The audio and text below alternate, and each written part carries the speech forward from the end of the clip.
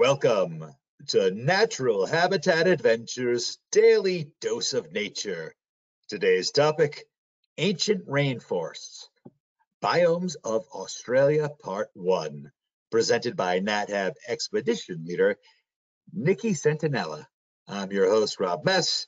Thank you so much for being here with us today. Over to you, Nikki. Thanks, Rob. Hi, everyone. I'm joining you from the other side of the world today. I am over visiting family in Belgium, but I thought I'd bring some plants in to make it feel a little bit more rainforesty for this talk. We're going to be exploring some of the biomes of Australia. I have a few webinars coming up over the next couple of months, and I thought it'd be interesting to break apart some of the ecosystems within Australia. We sort of talk about this giant continent in pretty general terms sometimes. It seems like a world away and there's a lot going on. So I kind of want to unpack some of those things and have a look at some of the rainforests specifically today that we have in Australia. So here, firstly, I am Nikki. You may have seen me in some of the other webinars. And I'd love to see you down in Australia. I am Australian myself. I'm from Sydney, and I'm an expedition leader for Natural Habitat Adventures. I do the Australia South expedition, and we'll be moving to the Ultimate as well next season. And I've also done 2 seasons in Churchill, doing our polar bear season. So, been around. When I'm not doing expedition leading, I am also a conservation biologist. I have a degree in first class honours in conservation biology based in Australia, and I've done a lot of field work across a lot of the country. And so it's really nice to be able to have that work side, that really research intensive side, and then bring that to people and make it a bit more accessible. Obviously a keen naturalist and a photographer here and there. And so as well as talking about some of the features of the rainforests and what we expect to see in Australia, I'm also going to give just a couple of brief tips and tricks on how to shoot in rainforests. So generally we're looking at these darker environments, but also a really detailed, rich environment. So I'm going to talk about some of those little features there. Nothing too technical at all. I've got some examples for phone photography too. But first of all, what is a rainforest? Rainforest can have a number of different definitions depending on who you ask and whether you're talking to a climate scientist or a biologist. Generally, the main features of a rainforest are that there is considerable rainfall. We're looking at about a minimum, usually in a tropical rainforest, of 66 inches, but usually averaging around 80 inches of rainfall in a year.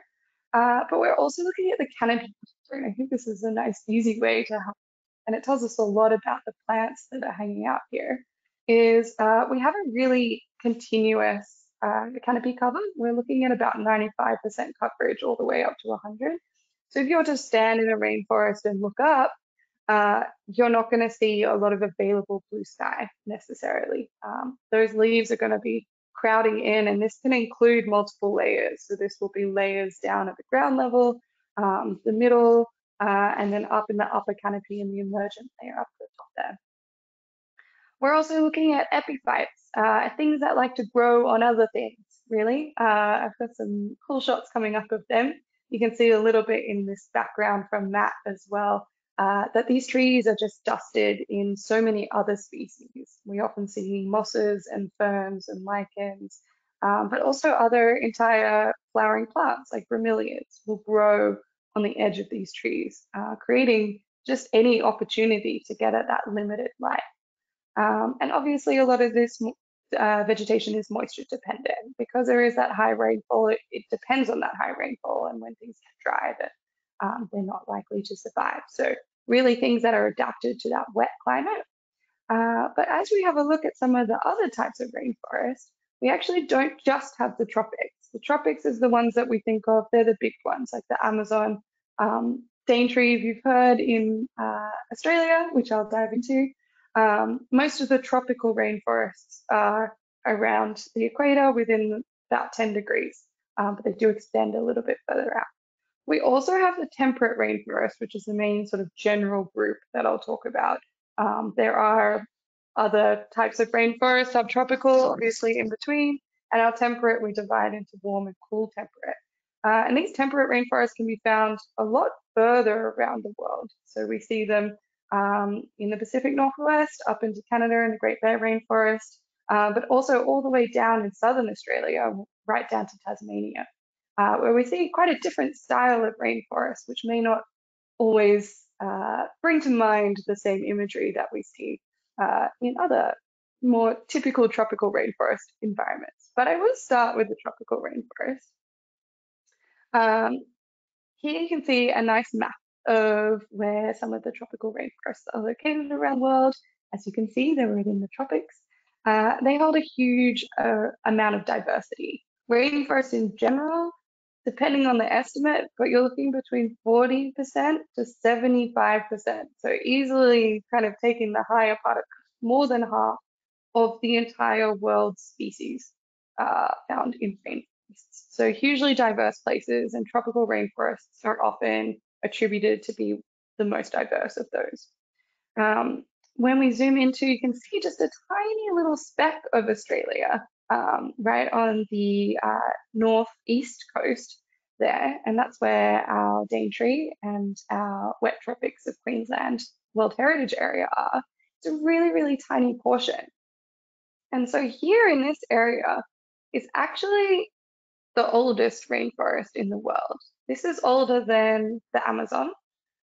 We are looking at estimates 135 million years ago, it's pretty well established, but up to 180 million years ago. So about 10 million years older than the Amazon rainforest, the oldest on Earth. And before we were all split into our continents and we were all together, Australia has shifted its range across the Earth. Its latitude has completely changed. And it used to basically, the whole continent was nearly rainforest. And so it's only this small remnant that has been able to withstand over 120 million years of movement to still maintain that tropic rainforest. And so we see species that have seen ice ages, they've seen dinosaurs, they've seen this entire continent move across the planet. And I think that's really incredible.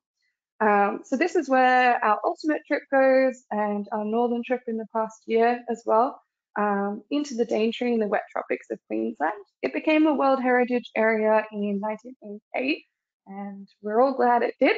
It had some really beautiful diversity, and it's got that more classic tropical rainforest feel that you might expect, that you'd be used to. This really dense canopy cover, these beautiful trees. We have figs and vines and a whole host of ferns, absolutely littering everywhere. Really, really beautiful. But we do also see a host of other species.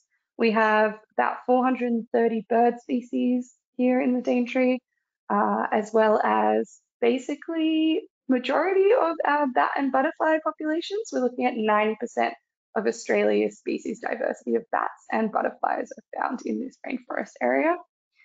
We also see a huge diversity of frogs. So these are some beautiful shots of some frogs up in the wet tropics by other expedition leader Matt Cornish. So we have some beautiful tree frogs, and we're seeing really just incredible displays of camouflage. It's a pretty busy and intense world out there, and so you've got to make sure that you can kind of get by unseen if that's something that you don't want to be predated upon, or also just outcompeted in general. So we see 30% of Australia's frog, reptile, and marsupial species are found in the wet tropics area, which is just a huge amount of biodiversity. Here, the biodiversity as well is so unique because we have been separated so long as a continent. We have the most endemic primitive flowering plants competing with Madagascar and New Caledonia. So intense amount of biodiversity.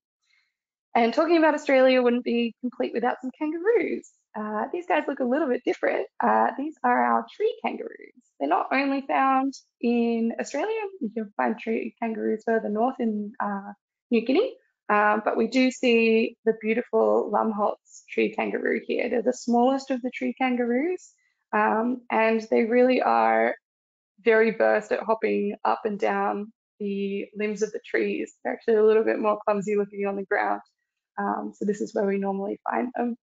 And these are some really nice shots as well. You can see quite beautiful light. The edges of the Daintree Forest, we have quite a lot of larger rivers, and we also border right onto the Great Barrier Reef. So we get this opportunity for light sometimes coming through that we may not see in denser and in our temperate rainforests, which we'll see in just a second. So these are our temperate rainforests. And as you can see, they're not restricted to this tropic band. They do extend all over the world. And I quite like this map because you can kind of see how a lot of the rain shadows fall, whether it's on a coast that's getting the first weather that's coming across, or if it's being caught on a mountain range or the edge of the mountains and getting all of that rain shadow. So we still need a high degree of rainfall. We don't need that warm tropical weather that we associate with rain. And so the temperate rainforests produce a little bit of a different effect. We often see slightly less diversity than we do in a tropic environment.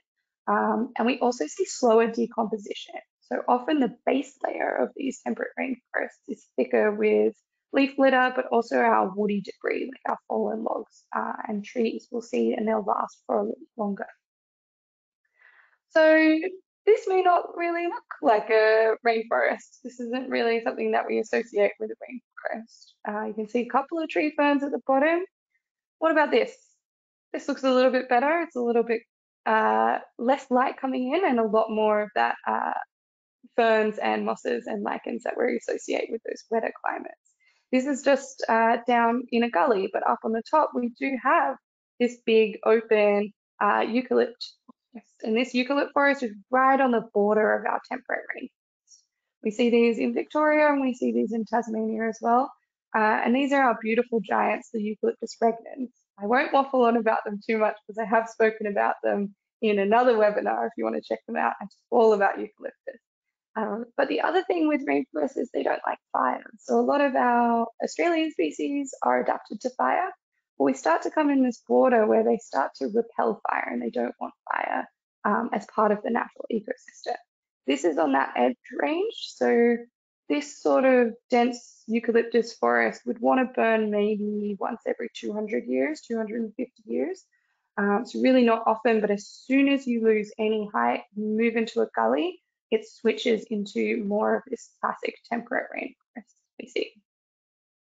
So we have our epiphytes, which are one of our definitions. We have our dense canopy cover, and we can see it is just an absolute host of life. This is almost a whole island of life in the edge of this broken tree. So there's a lot of details that we see when we move through this, and it's also a great host for birds. So our bird life as well is absolutely extravagant. We have so many, I'd like to say the chorus of our birds. If you've heard of our Australian birds, they're a little bit screechy, they're a little bit loud. I still love them.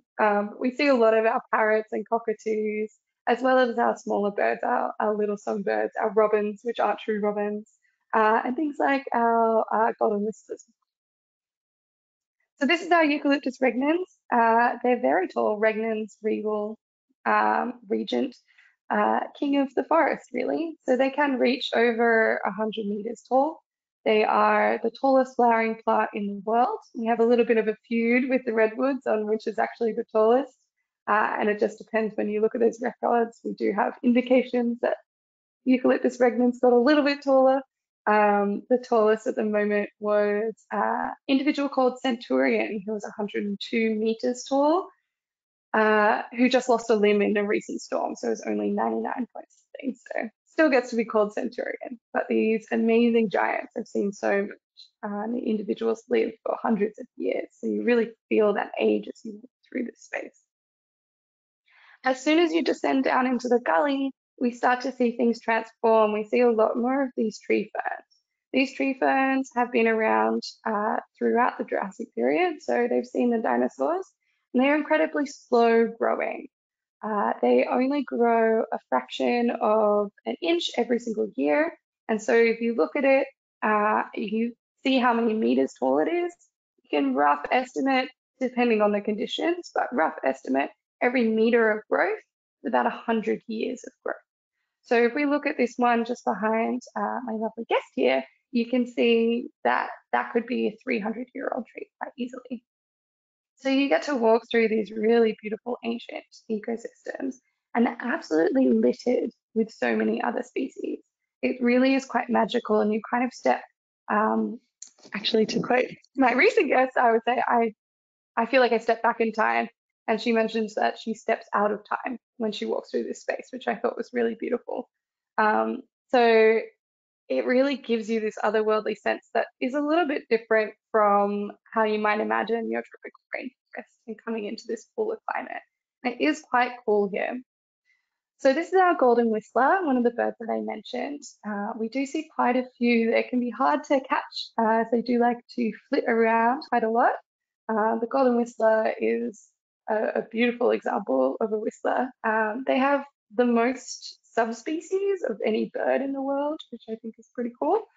And they're just one of the few species that we see as we walk through this place. You're often getting your neck a little bit warmed up as you're craning around, trying to see all of the details around you. This is my favorite tree. Not that I have favorites, but this is one of our beautiful soft tree fern that has been trying to follow the light, and it's continued along as it just starts to pop up at the end now where the light is available heading upwards. But you can see a root that's running through it, and that root actually continues up to a small sapling of a sassafras tree. And so the base of these tree ferns act as a really good growing medium. If anyone's a gardener, or you may see these are often used to propagate orchids and things like that, because they are just 100% organic material. The tree fern only grows from the top. So if you were, unfortunately, to cut this tree in half, and unfortunately, I believe someone did sit on this, and last time I went through, it has fallen to the ground, the tree will still continue to grow. So not all bad news there. I will miss this tree, but it will grow and continue its new life because of all of this growing medium. Its roots can just drop straight down from wherever the head of the fern drops, and it will continue to grow from there. The base of it won't grow. So different to if you were to cut a tree down and it would grow from the stump, this is going to grow from the head instead. So it will live on, and we'll keep monitoring its progress as we continue through. It's already starting to twist up towards the light, which is, I always think, quite special to be able to see that change as we move through. Get a bit of history. With rainforests also comes waterfalls.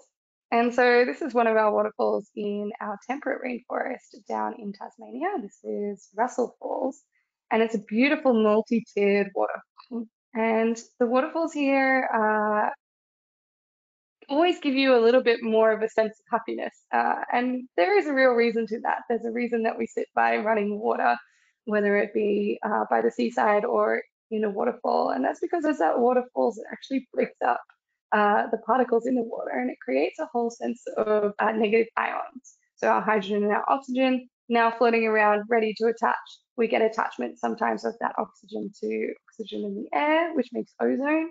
We're basically getting a bit of an oxygen high from being around these waterfalls. So breathe it in. It is shown to improve your mood, and yeah, just give you that nice, really quite sense of fresh air, because it really is. So the waterfalls here are a beautiful image of the movement that's coming through here, because we don't always see it when it's raining, but there is always water moving underneath the ground. So we'll see lots of little streams, and the ground will always contain some of that moisture, and allowing these moisture-dependent plants to continue to grow. And as I was mentioning, it's a little bit cooler here. You may have seen some people wearing jackets, and that's because as we move down into these temperate rainforests, and especially as we move down to Tasmania, everything needs to adapt to this cooler climate. So I wanted to give you a classic example of one of our iconic Australian species. This is our lovely echidna. And have a look at the echidna on the left versus the two echidnas on the right. And you can see the echidna on the left has really, really prominent spines. It looks very glossy. It's quite mimicking the green of it. And this is one of our mainland echidnas that are found in a more hot environment, out in a more arid climate potentially. And then we have our Tasmanian echidna on the right. And you can see they still have their spines, but their fur is so much longer. And it's because it's cold down there. And so we're seeing these changes in all of our species, as well as our plant species, as they adapt to this cooler climate. It's just a really nice example to see, and still spiny, still careful when you pat them. But you can see just huge transformation just based on a few degrees different. So going further south, following our fuzzy echidna, we come into this very cool climate, temperate rainforest. You can see the understory looks a little bit different. It looks a little bit more open underneath. There's really not that much light coming through. We don't have this dense understory that we may see in some tropical rainforests. And this rainforest in particular is a rainforest of the Nothofagus cunninghamii, which is called a myrtle beach. Not the Myrtle Beach that we go swimming at, it's the EECH. And you can see these really small, jagged leaves that are quite indicative of a beech tree. These beech trees have been found all across all of the continents that made up Gondwana. So all of the continents that made up our southern supercontinent, about 550 million years ago to 180 million years ago. So really together for a really big chunk of time there, and that's when we started to see that breakup and that tropical rainforest in Australia start to diminish. But this is a remnant of time, and we see fossil records of these trees in Antarctica, and we see connections across to the south of South America. And so we start to get to put this puzzle piece together from our fossil record of how all these continents of Africa, Australia, India, and South America all linked up together. And so this is a living fossil in that regard. This has been around for so long, and it's given us so much understanding of the creation of our continents and how they have moved. And for that as well, the national parks in this area are part of a large World Heritage area that has a huge variety of criteria for being listed as a World Heritage.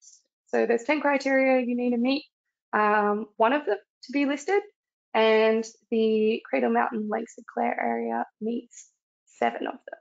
One of them is understanding how our continents came and that geological evidence as well underneath all of these species. So a lot of value here. Within this space, you can see this is the base of a myrtle beech tree, and it just shows you some of the age and the slow decomposition. I always think this looks a little bit like a fairy garden or something like that. You can see the small leaves as the leaf litter are on the ground here, and just show you how slow this environment is moving. Because it's cooler, decomposition is slower. And so things shift at a different pace of time to what we may experience. And so we kind of have to shift our time frame a little bit into what these trees see. This is one of my guests, Sue, walking through this beautiful myrtle beech forest with some of our king billy pines on the side as well. They're the really, really straight ones. The king billy pines have individuals that are 1,700 years old. So again, just showing you this really, really ancient landscape. We also have some beautiful critters here, of course. So this is a pademelon. It is related to our wallabies and our kangaroos in that it's a macropod. And the pademelons love to meander through the edge of this temperate rainforest. We see them hopping in and out. You have to be really quiet to hear them. They can be quite skittish, but if you're calm and you're patient, you may be able to catch quite a good shot of them as well. And we'll have a look at some framing on how to get a good photo. We're shooting in low light as well, so that's something to consider. But it's not just pademelons out here. Down in Tasmania, we have our beautiful, iconic Tasmanian devil. This Tasmanian devil, I will say, I did not shoot this out in the wild. I wish they are nocturnal. This is at one of our beautiful conservation refuges that we visit at Cradle Mountain, which is Devils at Cradle. And they're maintaining a stable devil population so that they can release them when it's safe to do so. So at the moment, devils in the wild are faced with a disease, facial tumor disease, which is an infectious cancer. And we are now starting to see a natural resistance in some of the populations, which is so exciting. We're also developing a vaccine. So good news, watch this space in the next 2 to 5 years. Hopefully this little fella, their offspring will be able to go out into the wild. But we do have these devils. We have our quolls as well. These are carnivorous marsupials. So they serve as our carnivores in this ecosystem, and they can be quite at home in these cold environments. So you never know who might be lurking in those trees. It's also good to have a look really up close. This is some beautiful lichen, and the lichen's actually fruiting at the moment. So lichen in the center here is a combination of fungi and algae. They work together in the most beautiful symbiotic relationship. And if you've been on any trips with usually a lot of polar bear guides, you would have heard all of our puns about them taking a liking to each other. But here we can actually see the fruiting bodies. So because they're part fungi, that fungi has fruiting bodies, and those fruiting bodies are mushrooms as we know them. And so the lichen will continue on its life cycle, but that fungi will still reproduce and release spores. And so here, those little orange dots, you can see the fungi fruiting bodies. So when we get up close and personal, we can see a lot of details within this environment. And it can be a really amazing place to get lost in and experiment around as well with some photography. That brings me to just a few photography tips I wanted to give you. Nothing too in-depth, but just for you to think about when you move through these spaces. Just an idea when you go through pretty much any environment, but especially in these low light and these quite dense and detailed environments. So the first one, obviously, are lovely waterfalls. This is Russell Falls again, but from a little bit lower down. And this is just taken on my phone, and this is the same photo, but with a long exposure. And so you can see you get that classic streaky waterfall look. That is so classic and just makes them look a lot more smooth and silvery, and just a little less jagged than not using a long exposure. We can use these on our phones. So I have a couple of little screenshots here of where to find some of these settings. So on your iPhone with photos delivered from my brother, who's currently up in Abisko. But you can see on the leftmost photo up in the top right corner, you can see a little symbol for live. And if you take a live photo and you hold really, really still, and then once you've taken that photo, you go to your gallery. That's the trick, is it's not actually within the camera on a lot of iPhones. You take a live and then you go to your photo gallery. Then on the photo, you'll see an option up the top that says live. And if you click that, there's a drop down. And in that drop down is your long exposure. So you can get a long exposure like having a professional camera just from your iPhone. For those using an Android or a Pixel, it depends on the model. It depends where it is. They're often just written as a long exposure when you swipe across in your photo settings. Or it's sometimes under motion. And if you go to motion, then it may say slow-mo and it may say long exposure. Depends on your phone, and if you search your model of phone with long exposure, there'll be lots of tutorials on how to find them. But it's something to bear in mind because you can get some really cool effects. For those who are shooting on cameras, we can get some even longer exposures. And this is a photo Matt took of the same waterfall, and you can see what keeping that shutter open for a lot longer can really give you. It gives you this real ethereal, that's quite beautiful. The other thing that Matt has done here with this waterfall, you see, I've sort of a little bit higher in this photo, but you can see that Matt's got really low. And if that's something you can do is drop down really low and make sure you get some of that foreground. And that foreground gives you a lot more perspective for the waterfall. That gives you that smooth running water in the front as well, which I think is a really nice contrast. So having a think about how you can position it.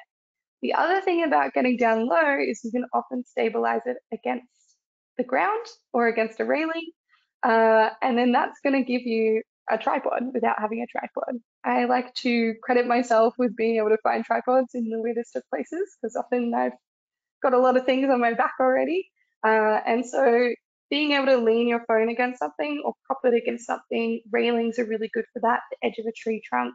You can use your lens cap to prop up to get the right angle. as much as possible because you really don't want to move it so that everything else stays really crispy and just the water is the movement that's shifting. The other thing is we're looking at low light. You can do this on your phone or your camera. Generally, your phone or camera is going to try and make things brighter because they assume you want to see everything. Normally, yes, that's true, but there's something about rainforests and low light environments that you still want to capture that moody aspect. So here, everything is quite bright. These are some beautiful turkey tail fungi that are growing out of an old log. And here's the same photo, but with less light. And so you can do this on your camera by a number of things, whether you're changing your ISO or if you want to make your shutter speed a little bit quicker, so it's getting less light, as well as change your aperture. If you're on your phone, when you tap on your phone, it chooses your focal point. And usually when you tap that, there's a little sun icon that comes up on the side. And if you swipe that sun icon up or down, you can change how much brightness there is. You can also edit your photos after to reduce the brightness, and I would probably increase it. But just by a simple change in the amount of light that you get through, it tells a very different story. By having it darker, you're just seeing the edge of those frills of those turkey tails, and you're getting more of that moody atmosphere that we associate with these low light environments. The other thing that we can look at is natural framing. This is one of our beautiful paddy melons again.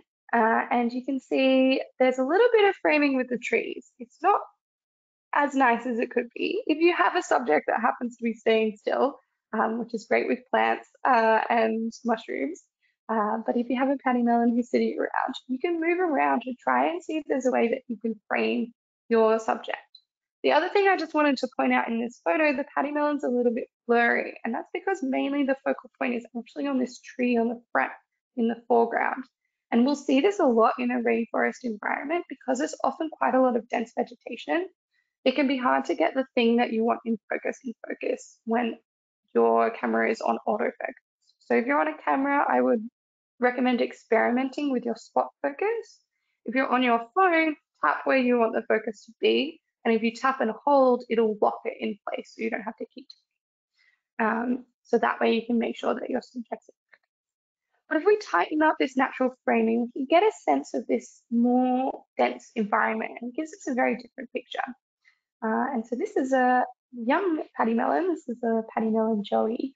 And it's just caught in between two tree trunks. But we can also see there's trunks in the background and the log that it's sitting on. It gives this really nice, natural and quite green frame to our paddy melon. So spending time and moving around, I'm often, you can see me taking a photo, doing one of these ones, just scooching around, just to see what even shifting a few inches either side can do for the image. I find rainforests are just such a nice way to play with this because there is so much to look at. And so I really urge you to look at the little things. So this is a beautiful mushroom that's come up. We have over 2,000 species of fungi in our temperate rainforest down in Tasmania. They range in every single color of the rainbow. They have the glow in the dark ones. It's absolutely incredible. There's everything. So have a look around. Don't be afraid to get low and have a look. This is a tiny orchid that'd only be a bit under an inch wide at its widest point. And they only flower for a few weeks every year. And there are a lot of different orchids. Within the Daintree, we have 90 species of orchid. They flower at various times throughout the year. So if you're lucky and you keep your eyes peeled, you should be able to see something flowering. It's a nice thing about our temperate rainforest as well. We don't have the seasonality necessarily. There's usually something that is flowering, which is always really, really good to look at. This is a lovely little spiderweb on the edge of a tree fern frond, and I saw this glint in the light, and I definitely did one of these ones, swaying back and forth. I would have looked like I was about to fall off my feet because I was trying to get that contrast behind. And when we take any photos of anything close, we need to think about what's behind it because that'll give us the most contrast and make our image pop. When we're up close, we can often just move a tiny bit and it will shift the background quite considerably. So here I wanted the fronds behind to also act as a bit of a frame, but also make sure that the web was really in a dark area so that I could see that image coming in as much as possible. So just spending a little bit of time swaying back and forth, just go with it. You're like in the breeze. Light is also a really amazing feature in these low light environments. They often make things pop out so much. So this is a kangaroo fern, and it's just having some sunlight peeking through. And just by getting a little bit low to the base of this trunk and getting it backlit in this way, you can see it almost glows with the way that it is catching that light. And similarly, also a kangaroo fern, but a little bit later, their spore prints are absolutely beautiful. So just spend that time looking at leaves, looking at details as you move through these spaces. It's a really nice way to be mindful, but you'll be surprised at how much you see and how much variety there is. This as well, this is some beautiful drops on the edge of the tree fern front. And when you're shooting up close, you don't want to get too close to the subject sometimes because it won't be in focus. Often with our phones now, they actually have a physical zoom, not just a digital zoom, so you're not losing image quality. And for me, on this day, I only brought my long lens for wildlife. I was shooting birds mainly, but I saw this and I wanted to get a picture of it. And so with my 600mm lens, I was standing about 6-7 yards back trying to get enough distance that this was in my focal range. So sometimes taking a step back and zooming in a bit, you can still get the same effect as if you were having more of a macro style lens. You can still get some cool shots like this. So I hope that gives you a little bit of an idea of how you can have a look at the details moving through the tropical rainforest, and just a couple of tips as you move through with your photography as well as just experiencing it, because there's so much wonder there. So thank you, guys. All right. Thank you so much, Nikki. Now, of course. Now, before we start in with the question and answer session, I would like to remind everyone that you can submit your questions via the question fields in your control panel. All right, let's get to some of these questions. So, do you know how the patty melon got its name? I do not. I feel like I looked this up about 3 weeks ago when I was there. A lot of our names come from a First Nation derivative name, so how it was recorded. So like kangaroo comes from kangaroo, which means I don't understand what you're saying. Koala means no water because they don't drink very much at all.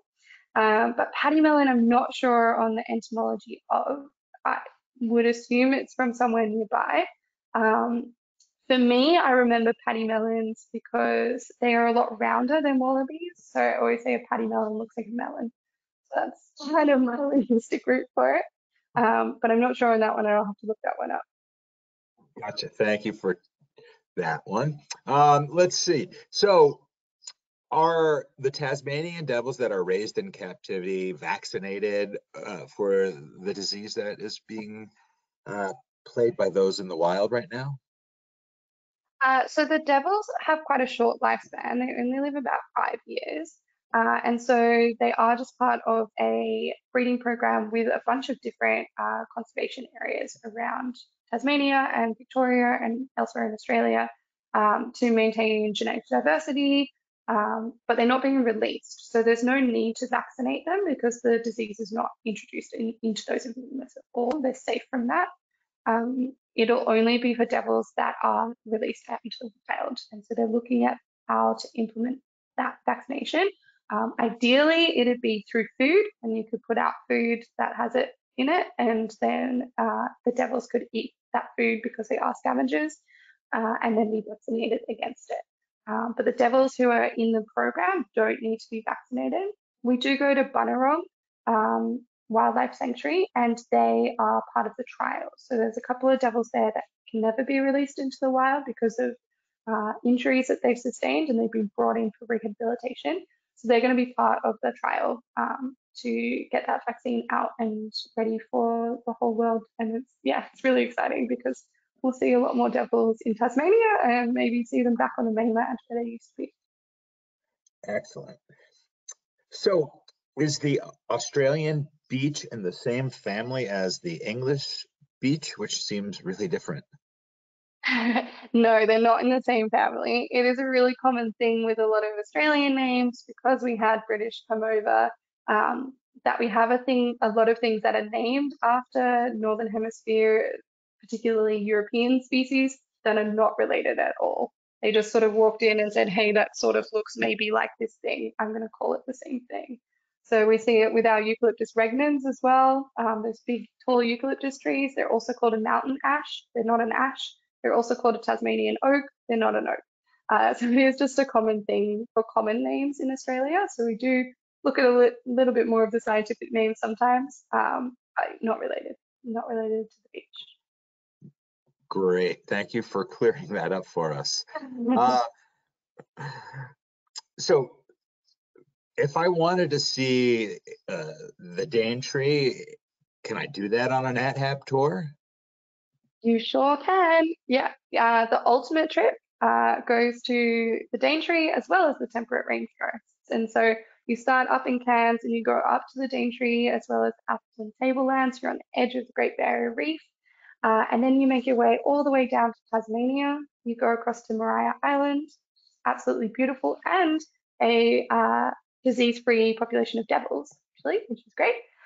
You continue through a full Tasmanian itinerary similar to the southern trip, and then you duck up into the southern outback. So you go to the Ikara Ranges or the Flinders Ranges and see a taste of the outback there, and then you go down to Kangaroo Island and then finish in Adelaide. So it's a huge tour.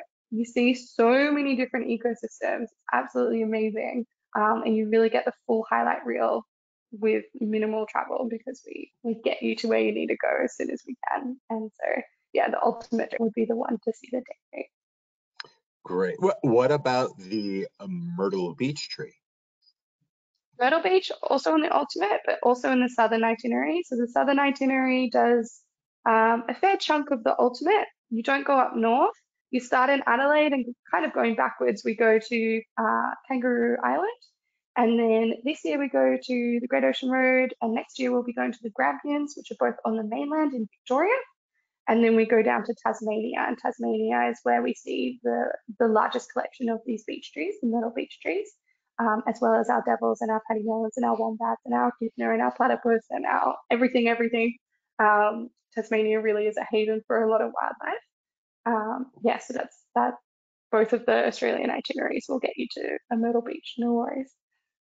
Great to know that too. So, what about what is the climate and the temperature and the location with the tree kangaroos? The climate in the Daintree does vary. It has more of a wet, dry season rather than your typical seasons because we're coming into the subtropics, tropics region. So we really have more of a rainy season and then a more dry season. The temperatures can fluctuate. In the summers, we can get really hot days that are over 100 degrees. They're not as common, and when you get into the shelter of the rainforest, it gets a little bit cooler, which is good, but it's quite humid during that wet season, as you can imagine, as with any rainforest in the tropics. And then in the winter, it gets cool. It doesn't get cold. Yeah, a light sweater often. Sometimes you do get a cold front through, but it really is more about that rain. So we're looking at a more wet season and a more dry season. All right, thank you so much, Nikki. Unfortunately, that's going to be the last question that we do have for today. So I'd like to hand it back to you for your closing comments. Thanks, Rob. And thank you all for joining in. I hope you found this interesting and a little bit more of a deeper dive into some of the unique biomes of Australia. And you can catch me next week for an overview of the southern itinerary for Australia in 2025. And then in March, I'm going to continue this series of biomes of Australia. I'm going to look at some of the alpine regions. They'll look a little bit different too. So thanks, guys. Thank you so much for taking the time to present for us today. And I'd also like to thank everyone who tuned in today. Now, if you are interested in information on how you can travel with NatHab, please give us a call at the number on your screen, or you can send us an email at info@nathab.com. Our adventure specialists are happy to help you out. Join us Monday for our next Daily Dose of Nature. You can check out next week's lineup, including registration links, on our website at nathab.com/webinars. We did record today's presentation, and we will have the replay available on our website soon. With that, I will conclude the webinar. Goodbye, everybody. We'll see you next time.